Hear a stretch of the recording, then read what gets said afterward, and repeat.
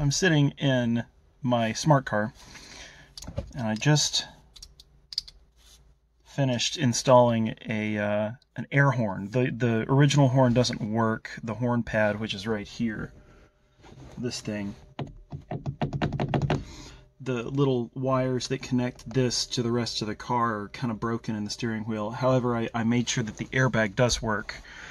Well, I can't make sure without setting it off, but the airbag light comes on and turns off at the appropriate time, so I'm pretty sure it works.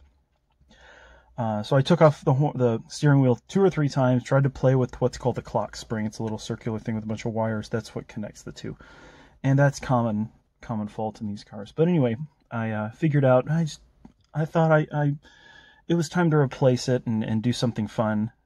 And I owned an old a Hella air horn twin tone that I purchased a few years ago, and I haven't done anything with it.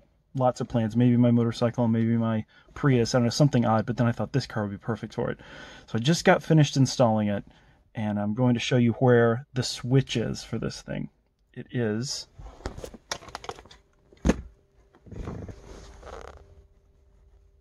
there's the gas, there's the brake, there's the switch.